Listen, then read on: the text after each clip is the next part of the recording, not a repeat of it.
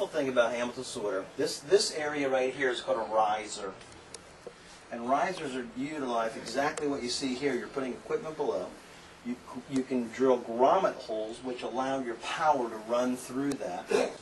This track actually has a rod that slides inside of that track that's sticking up. So what this does is this riser sits down, a hole sits down onto this peg, and then you use this and tighten it up so it locks the riser onto the table. You're not double sticking the riser. You're not doing any of that kind of stuff. And what that does is it makes it really pretty secure. And that's pretty critical. It might be a safety issue. Then you take these little caps and you hide over top of the screw head.